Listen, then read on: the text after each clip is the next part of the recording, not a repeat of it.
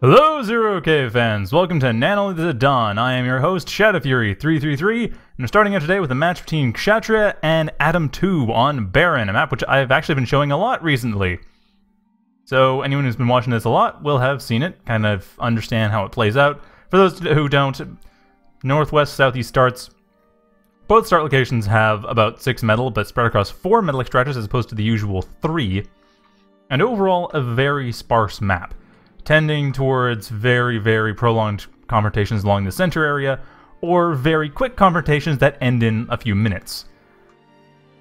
See which one this is. Atom going for Jumpbots, Kshatriya also going for Jumpbots. Jumpbots being very popular nowadays, actually. They've kind of, for a lot of people, overtaken Cloakybots. I think a lot of that, I'm not sure exactly why. I think a lot of it is people just discovering what you can do with them. Especially since Cloakybots, like, the Cloakybot Jumpbot meta, it went from Pyro versus Zeus, then followed up by Moderator, and then Glaive to Pyro versus Glaive Tick. And I think a lot of people don't really like having to deal with that, because Glaive Tick against Pyro is a tough thing to deal with. You don't have Moderators to worry about, but Pyros are a pain in the butt to deal with using Glaives and Ticks. So why not just fight fire with fire? Or in this case, fight fire with living missiles. Quite effective at that too. Puppies do counter Pyros quite nicely since they are invincible in missile form when firing. But yeah, that's Jumpbots. A lot of people have really turned to Jumpbots nowadays. Very popular factory. So Kshatriya, I mean, they know atom2 is going for Jumpbot as well. They know they're going for the puppies, and they've got to deal with that. With puppies of their own, because why not? I mean, at this stage in the game, it's too expensive to... like getting, say, a Jack or something else that'd be able to deal with puppies by just tanking them and not caring, not quite viable yet. And Pyros don't have the range. Moderators, just, it would take so many puppy kills to make it worth it. And puppies could just, I mean, enough puppies would power through that, so it wouldn't be an issue to deal with. So it is a bit of a tricky thing to deal with, but yeah, puppies, bit of a pain, but not too bad. Just get range on them. Bit difficult for the Jumpbot factory to do, but not impossible. Anyway, that's just the start out. So Kshatriya and Atom both expanding. Atom expanding further into their, well, yeah, further north, going towards the southwest corner of the map. Kshatriya also going towards the southwest corner of the map, going through the plus 2.1 metal expansion, while Atom, no apparent plans to go there yet. They are very focused on taking pretty much their entire ridge north-south first. Interesting they're both going for the southwest. This map is not quite symmetric, but it's very nearly symmetric. So it's, as you can see, just looking at the way it's set up, it is basically more of a radial symmetry. It's a bit subtle, but yeah, it is a radial symmetry, or very nearly. I think these metal spots aren't quite, yeah, they aren't quite radial. They're more mirrored. But I'm still surprised that the southwest is being the target. For Atom, not so much. The 1.4 is pretty close, although, then again, it's not that big of a deal. At any rate, like between 1.4 and 1.0, it's not that different. It's kind of different, but it's not that different. Kshatriya, however, going right through that south side, and will be able to get in, do a fair amount of damage. Oh, will they? Actually, I can't guarantee. I can't say that for sure. Oh, never mind. Yeah, they actually will do quite a bit of damage to Atom's base. Atom losing 2 metal extractors and leaving the north side of their base rather open. Decent amount of damage was dealt there, but Atom is still ahead. Their main problem right now is power, and that energy problem was not actually something that really the Pyros caused. That energy problem is merely a matter of not having enough energy. There needs to be more power plants. Kshatriya, on the other hand, perfectly fine for power, a little behind in metal, but not by much. But, okay, part of that is Atom's reclaim. So static metal-wise, Atom is behind, but now Atom has the southwest. This is going to be difficult to work with. Like, Atom has the southwest, they have a decent vantage point for attacking. Kshatriya doesn't really have this defended very well over to their south. They're defending the center just fine, but the south is not really dealt with. But Kshatriya coming in, once again hitting that north side and dealing with it pretty effectively. The Pyro will be, okay. It's half health. It won't be able to deal with the Lotus. It's not even going to do much damage at all. Going for the suicide attack in the metal extractor, and that, I think, will kill it. Kshatriya's commander doing just fine, and atom2 losing a metal extractor indeed. So atom2 kind of falling behind. They have the southwest, but they've lost the north side of their base. They're taking the east side, so really Kshatriya just pressing very relentlessly on Atom. Atom, on the other hand, has basically provided no pressure for Kshatriya. Like, Kshatriya's been able to get rid of just about everything that Atom's been doing to expand. Atom has not returned the favor. They've tried, but Kshatriya already called that. They haven't really attacked along the south side, which would be the easiest route to attack from. They're just under so much pressure, I mean, why would they? It's way too intimidating right now. Like, if they... Okay, so AutoWar's pointing out that Pyros, when they jump, actually deal their pass-through damage on the entire model, so I guess they hit the model several times. I was not aware that that was still the case. I thought that that was fixed. Maybe that's just Gauss. I think it's just Gauss that... If that's the case, then it was just Gauss that it was fixed to not hit multiple times, because that was a thing that Gauss had, where it hit the same target multiple times. I wasn't aware Flames had that issue as well. Or at least had that particular property. I'm not sure if it's an issue, but it is a property, apparently. Anyway, Kshatriya and Atom going, well, for a bit of a fight, but really, Kshatriya doesn't care. Like, Atom's defending, but Kshatriya, they kind of win by breaking stuff. Although, that's actually a fair amount of reclaim. Ooh, that's actually a lot of reclaim. Yeah, that might... Oh, never mind. Well, okay, they need to get a worker there, but still... They donated about 150, 200 metal worth of reclaim, so it's not that bad, actually.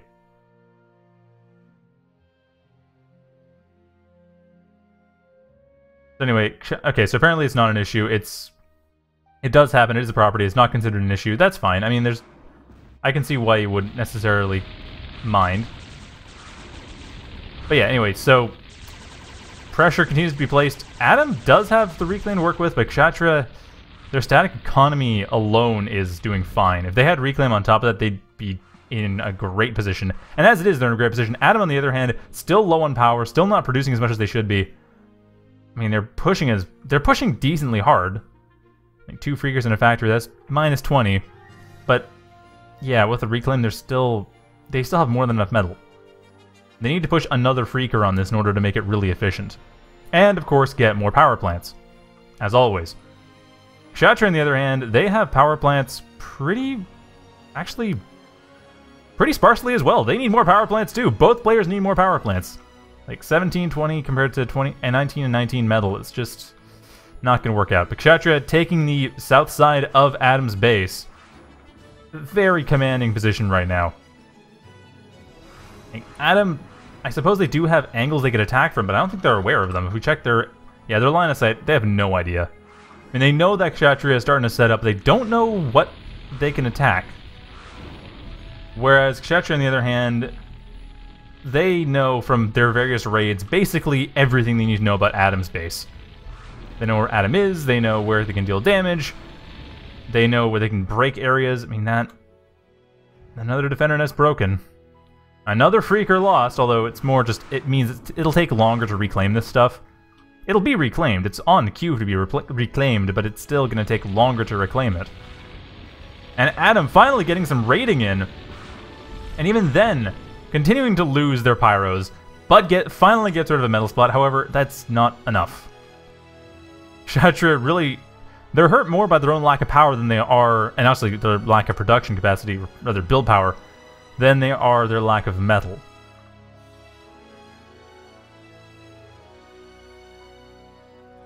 So Kshatriya right now, they are...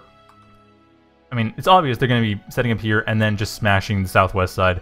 Probably killing Atom's commander in the process, and if that doesn't break the camel's back, I don't know what will, because Atom has basically no territory. This area is dead. This area is so dead. Unless Atom can smash through this north base, or north fire base right here, this south base is essentially gone. And Atom's commander is... Is it gone? No, not quite. Very close. 200 health left. It'll be like 200 health up when it's done burning. But that is frighteningly close. Jack's coming in for Atom. First Jack's on the field. I was wondering when these were going to come up, but there they are. The one thing that could possibly turn this around would be... Well, okay, not quite one thing, but one of the big things that could turn this around would be a Jack, because the Jack has 500,000 health. It really doesn't care. It just tanks everything. Which works well for the Pyros, but even then, it's not working out too well. However, Kshatriya's commander's the one that's going to die first, not Adams. And that north base has been broken. Kshatriya does not have guaranteed destruction of the southwest base anymore. That southwest base is no longer dead. Nicely done, Adam, saving that southwest base and smashing up Kshatriya's fire base there. Pulling it back. That Jack did its job, while Kshatriya, on the other hand, switching to Pyro Jack as well. Now, the thing with Jack is that it's a melee unit, and Jumpbots have placeholders. Placeholders, they basically nullify melee units. So I'm a little surprised that neither player has gone for placeholders. I mean, they would be a little bit tricky to control, and of course you're kind of assuming your opponent's going to continue going for Jacks. But if you figure your opponent's going to continue going for Jacks, that's going to be extremely effective. And is this going to... Ooh, this actually could do a fair amount of damage. I don't think it'll get rid of the Oh, we'll get rid of the factory in time.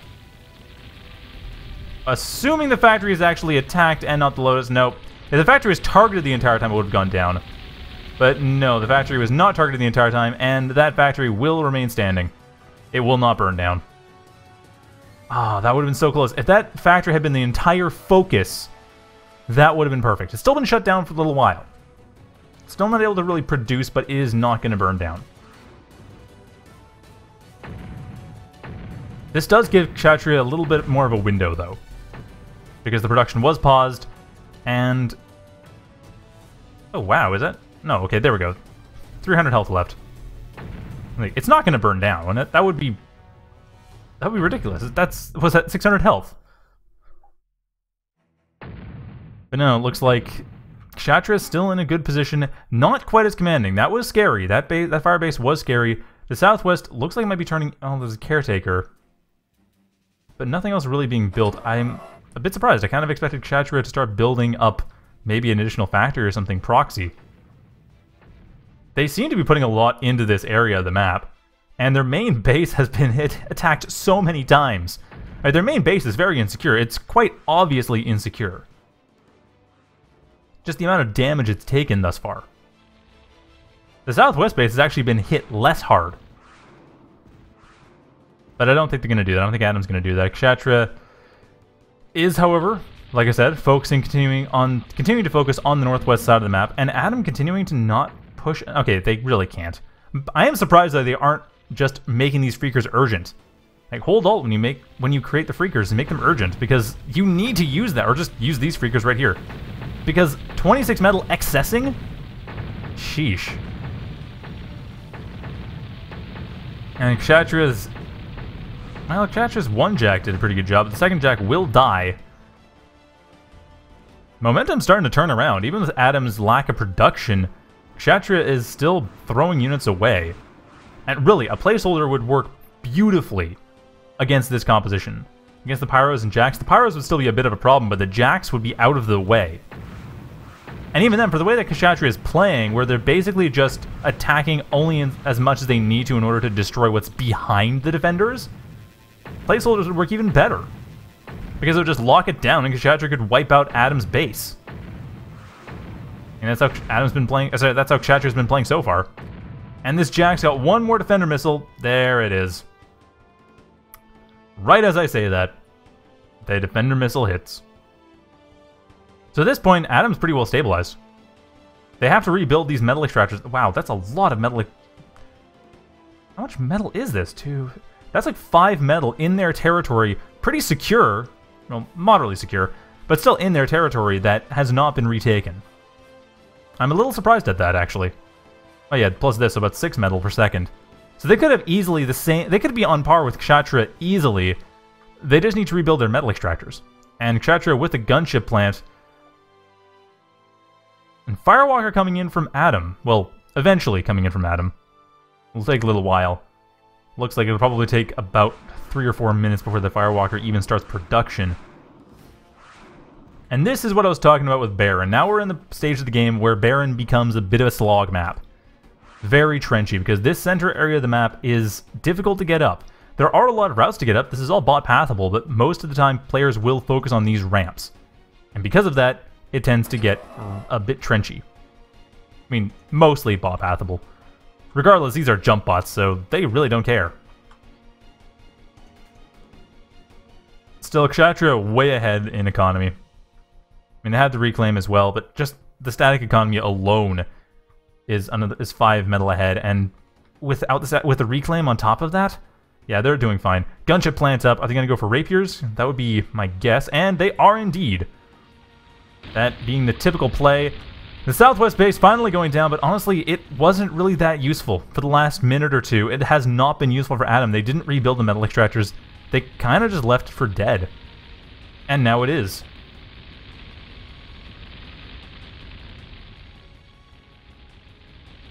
I'm a bit surprised, like I said, I'm still surprised that no one's trying to use placeholders. AutoWar is pointing out that Freakers are hard counter to Pyros and Jax, which is a really good point. The slow beam has been very effective at keeping Atom alive. It's just that even then, Kshatriya, either from production or just not really caring when they attack, like being aggressive enough, and then, like I said, going past the units when they need to, it hasn't really mattered. Atom has not been producing enough units for it to really for the Freakers to make that big of a difference. They're making something of a difference. They are helping a lot. But I still think whoever gets placeholders first will have a major advantage in an upcoming fight. Which at this point is nobody. I still don't know why. They're, what, 600 metal? Oh, not even 250 metal. Jacks are 600. Yeah, they're half the cost of a Jack, and then shut all of them down. Like, if Atom got either one. Atom is the one who has more to worry about because of 4 Jacks bearing down on them. Because 20,000 health worth of Jacks is a little bit difficult to deal with. 20,000 health worth of Jacks that's just locked down with Pyros being able to hit it where the Jacks can't hit back. That's perfectly fine. That's easy. Yeah, the Rapiers coming up will probably close this out for Kshatriya. They have been ahead this entire game, even with throwing units away into Freaker-supported Pyro lines. It has still not made that big of a difference.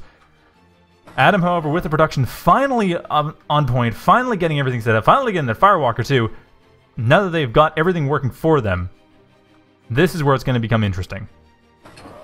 Because all these units here, that's... Oh, well, I don't want to select... Whatever. Anyway, the point is they are in a pretty interesting position. But these Rapiers are going to probably decide it. No Archangels up yet. It will take too long for them to matter. No Defenders either. No Razors or anything. This really was not red at all. This is a free... This is a free attack for the Rapiers. Possibly the only free attack they get, but a free attack nonetheless. The Pyros still a concern because of the flames, and that is a problem. But Pyros, as we've seen before with the Freakers, are pretty hard hit by slow. Or rather, hit pretty hard by slow. That's something that's going to become rather important right now. Because at this point, they just don't care. They aren't even attacking the Rapiers. Emergency Archangel being built. Atom doesn't really have much to work with, though. Atom actually... Oh, okay, losing Stardust. Yeah, the Jacks... See, that's the thing, is... When I was talking about the Pyros were a nice little defensive line on the Jacks. But getting pulled out by the Rapiers... I mean, the Rapiers did a fair amount of damage, but just as a distraction tactic, allowing the Jacks to get in and smash up the base, these Rapiers have succeeded. Just at the divide and conquer, let alone the raw damage. And yeah, this is... And Atom actually does know where all this stuff is coming from, too. They actually have quite a bit of vision now. But at this point, Kshatriya is basically going for the death blow. That was a very nice split, though. I gotta say that. I'm not sure if that's exactly what Kshatriya had in mind, but that's what it worked out to be. And the Rapiers attacking the weak points. Now, that's what Kshatriya's really been doing this entire game, has been hitting weak points, because Atom and Kshatriya have had similar production, similar economy. I mean, Kshatriya's been a little bit ahead this entire time, but they've been relatively similar most of this game. And the main difference has been Kshatriya being more aggressive and applying pressure to Atom, keeping Atom somewhat intimidated, and Kshatriya attacking the weak points a lot. And finally that jump bot factor goes down 5 minutes later than it should have, because that pyro attack really could have taken it down. But no matter, even without that, it's just over. Caretaker coming up for an emergency factory from Atom, but at this point with only 7 metal production, or rather 7 metal income, they are not going to bother. That's game. That was interesting. Jumpbot mirror with a few well, I think the biggest mistake, other than not having the pyros destroy the factory when they had the chance, not that that actually cost the game or anything, I think the biggest mistake probably was not defending and rebuilding enough. Like, it was a small thing. It wasn't like Atom was doing anything majorly wrong. I can't think of any particular play they screwed up. A lot of it, for the most part, other than that split, they were never that far behind Kshatriya. They were just a bit behind, but not that far behind. I think the biggest mistake they made was they weren't rebuilding, so their economy got damaged, and it's a really common mistake, but they weren't rebuilding their metal extractors when they had the chance. And that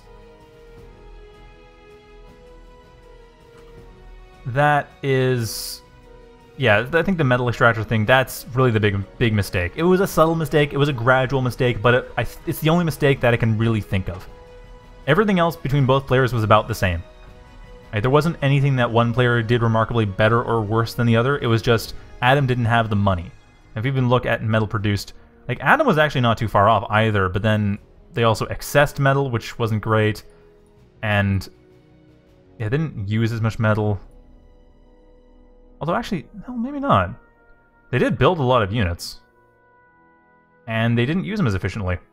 So yeah, despite the fact that Kshatriya was throwing units into Atom's lines, Atom actually did lose more units, although I can't see how much metal worth of units they lost.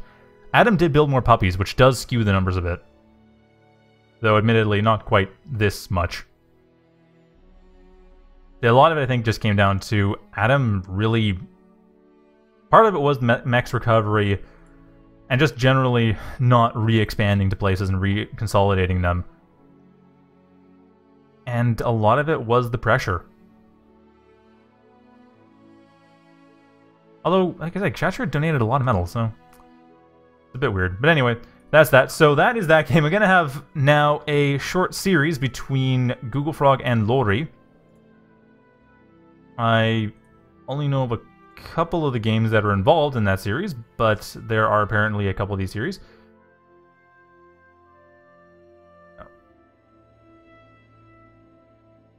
Oh, never mind. That's actually a different series I'm thinking of. Which one am I going to do now? Now I've got to make a choice. Is this Google Frog and Acronym, or is this Google Frog and Lori? I'll save Google Frog and Acronym for another day. So yeah, it'll be Google Frog and Lori, starting on Inculta. And that'll be up in a couple minutes, so stay tuned.